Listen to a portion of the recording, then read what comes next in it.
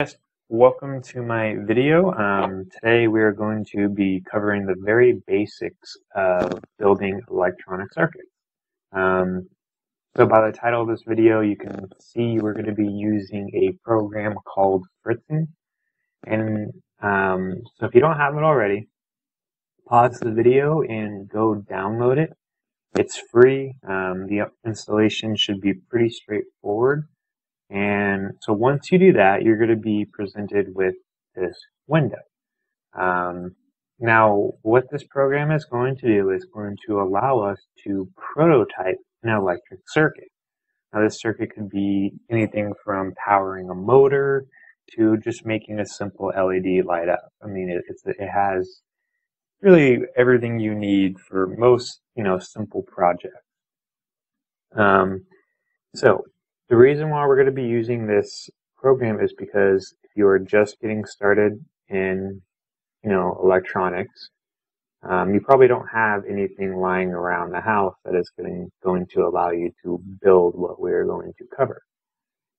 Also, you may not enjoy it, so you don't want to invest in anything beforehand.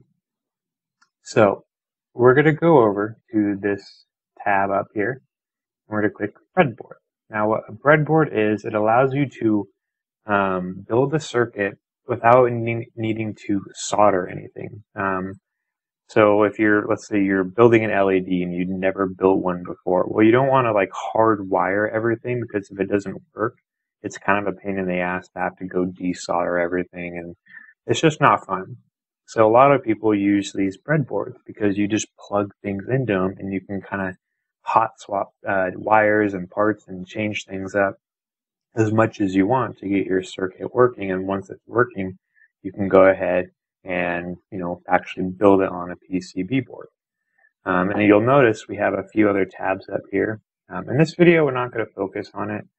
Like I said, guys, this video is for someone who is completely brand new to electronics, has never touched or even thought about building anything. And hopefully I can kind of motivate you to take it up as a hobby, because it is very fun.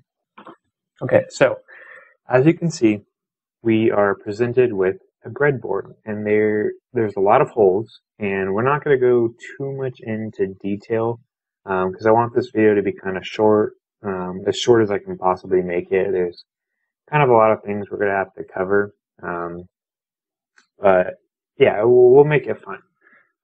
So we have all these holes, and what these holes are for is you can plug wires, LEDs, motors, whatever it is, you plug them into these holes and you build a circuit on it, and you can change things as much as you want. So today, my first example is probably the most basic circuit you can build, and that is going to be, we're going to power an LED. It's not going to blink, it's not going to do anything, it's just going to turn on, and it's going to stay on.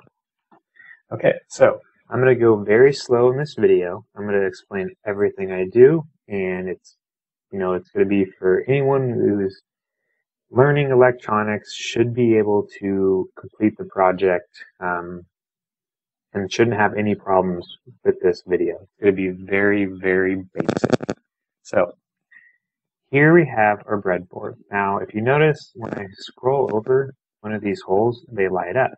And if I click it and drag, I made a wire.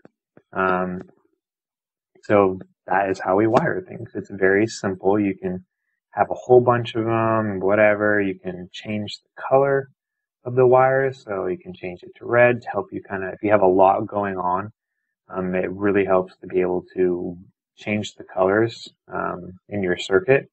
So that's really awesome. So let's go ahead and delete all these. So very simple. You can go ahead and pause the video if you want and kind of practice getting the hang of that. But we're going to move on. So I stated before, we're going to power an LED. The first thing we need when creating any electrical circuit and making sure it works is we need a power source. So we're going to go over to the right, and we're going to make sure the core tab is selected, and this is going to have pretty much everything we're going to need for the next 20 videos I make. So let's scroll down and let's find a battery. So under power, we have a battery. So we're going to click it, we're going to drag it onto, I'm going to zoom out a little bit, and drag it onto our window here. And we're going to change our battery source to 9 volts. So we're going to come down here, change that to 9 volts, just like that. We're going to rotate it so that our leads are facing our breadboard. So we're going to go to the bottom left right here, hit rotate a couple times, and there we go. So now it is facing our breadboard. Okay, next we're going to need the most important part, the LED. So under output towards the top, we have a red LED. So let's click it and we're going to drag it. And you can change the color, a whole bunch of different stuff. I'm going to change it to red. It's simple and it works. So now you're probably thinking, oh, well, this is all we need. Well, it's actually not. Now, if we built this circuit with our breadboard, the LED, and the power source, it will light up. However, you're sending 9 volts directly to this little LED, and it's going to burn up. If you don't believe me, you can buy a kit and you can test that out for yourself. I don't recommend that. But what we need to get some resistance. We don't want all that current going into our LEDs. So what we're going to do is we're going to come up here to the very top.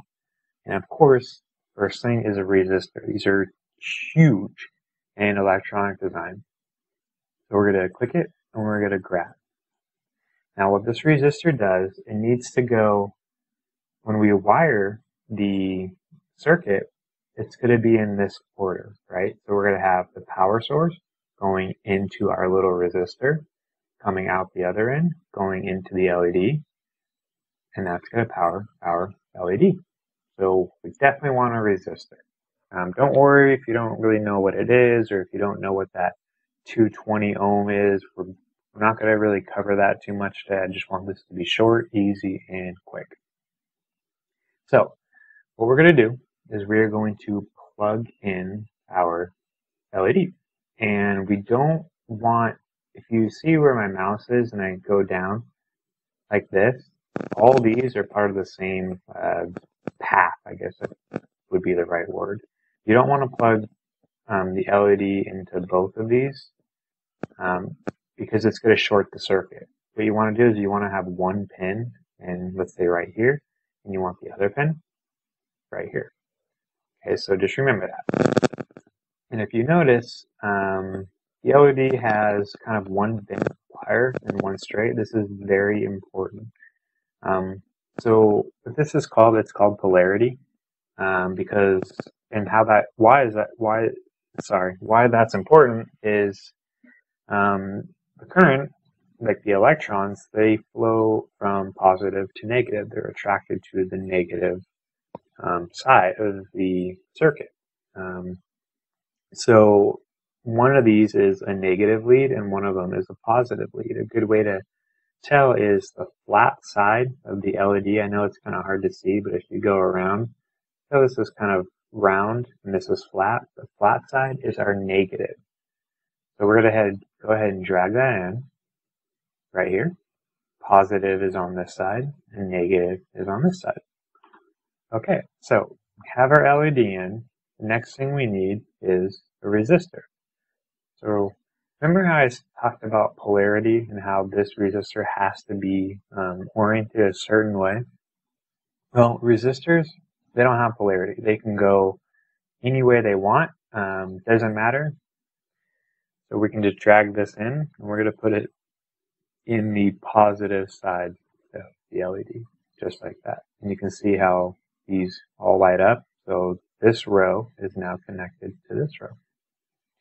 So actually I'm going to drag this over right there. Good. So have our little circuit, but we need to get power to it. I'm going to grab our battery. I'm going to drag it right over here. And we need the positive lead. We're going to start with that. So what we're going to do is we're going to drag it in, and we're going to go right here, closest to the red side. Actually, it doesn't matter what side you put it on, but we're going to kind of use the breadboard. It says we should put it right here, so that's what we're going to do. And then we're going to take the negative and we're going to put on the other side of the breadboard closest to blue line, which is our negative side. Now there's tons of different ways you can do this, but I want this to be very simple, and I believe this is the most, easiest method to kind of get the idea across. So you need to get power to this little circuit. Well, these aren't connected, right? So this green line is showing, yeah, hey, we have power, but it's not going to go anywhere. It's not going to get here. So you probably guessed it. We need to take another wire and we're going to drag it into this line, and then now it's connected. So we have the current coming out of our positive, going into our rail here, or the bus, going into our positive lead, into the resistor, into the LED, and there we go. But if you plug this in, it's not going to work. Because if you remember, the current, it needs to have, it's attracted to, it flows positive to negative. So right now, this circuit isn't connected to our negative side. So very simple. So we go on the negative side of the LED in here, and we can put our lead, and we can put it in our negative bus. We're to have that be black. Here is our circuit. If we were going to build this in real life, it would work completely. And I'm going to prove that to you by actually building this using, these parts probably next week, because I really think you guys should kind of build along. I'm going to link a couple.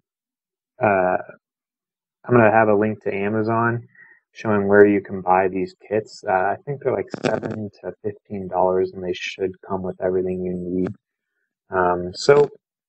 I hope you enjoyed the video. This is going to be one of many. If you have any questions, feel free to comment. If you're having trouble, or maybe you already have the kit and it's not working, just shoot me an email or a comment, and I will do my best to get back to you. Please like and subscribe, and thank you so much for watching.